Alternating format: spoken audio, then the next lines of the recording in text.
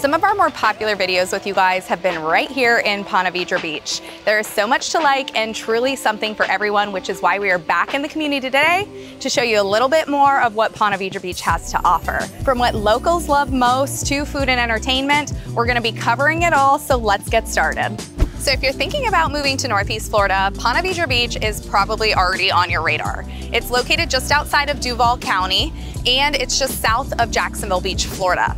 Now, here in this 34 square mile community, you're gonna find housing from the luxury oceanfront homes that you'll see behind me, single family homes, townhomes, luxury condos, gated communities, you name it, there is something for everyone. Now, aside from housing, there are a handful of highlights in this community. We're not gonna have the opportunity to talk about them all today, but we will be focusing on a handful, including TPC Sawgrass, Sawgrass Village, and Mickler's, which is where we are currently. Now, if you live here in Ponte Vedra Beach, you're probably gonna be frequenting Mickler's Landing. This beach has a huge parking lot just off of A1A and even a boardwalk to bring you down onto the sand.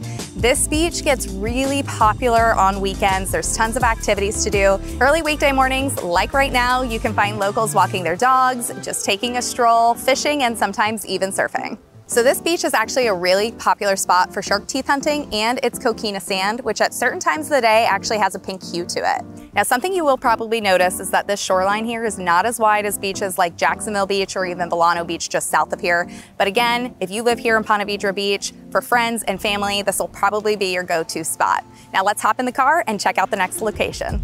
So a quick note while we're on our way to our next location, we're currently driving down A1A, which is one of the main roads here in Ponte Vedra. It runs all the way from Neptune Atlantic Beach area up near the beach's town center, down to Volcano Beach, which is right before the bridge you go over to go down to like the historic downtown St. Augustine area. Now, if you live in Ponte Vedra Beach, you are going to be using this road a lot. It connects you everywhere, especially if you live in like the southern Ponte Vedra Beach area, which is a little bit more removed from the commercial areas, the restaurants and stuff like that, which is where we're heading to now, near TPC Sawgrass and Sawgrass Village. So like I've mentioned, northern Ponte Vedra Beach is gonna be a lot more commercialized than the southern parts. So if you do live in northern Ponte Vedra Beach, you're only gonna be within about a 10-minute drive to Sawgrass Village, which is where we are currently. Now, on the other side of Sawgrass Village, you'll find Tournament Plaza, which has some more notable local businesses. We'll head over there in just a second, but there are a handful of favorites here aside from your necessities like Publix, convenience stores, and retail stores, such as Nona Blue, Aqua Grill, Metro Diner, Foxtail Coffee, Andiamo, and even a bike rental shop. So we popped over to the other side of TPC Sawgrass's entrance here at Tournament Plaza. This is gonna be a lot more business and office oriented, but you do have a handful of great restaurants as well, including Pusser's, Ruth's Chris, and Poppy's Italiano. If you've got a four-legged family member, definitely check out Dog Beach as well. Now, this stretch of Ponte Vedra Beach and this area in general gets really busy for certain times of the year. It's a great place to grab a drink and watch some games, as you can see the sports flags behind me, and of course for TPC Sawgrass. So let's head over there now and chat a little bit more about it. Now, one of the biggest things that brings people to Ponte Vedra Beach every year is TPC Sawgrass. Whether you're a resident or traveling from across the world, this is a great opportunity for you to come watch some of your favorite golfers. Now, as you may or may not know, there are a lot of courses here in Ponte Vedra Beach that are actually private.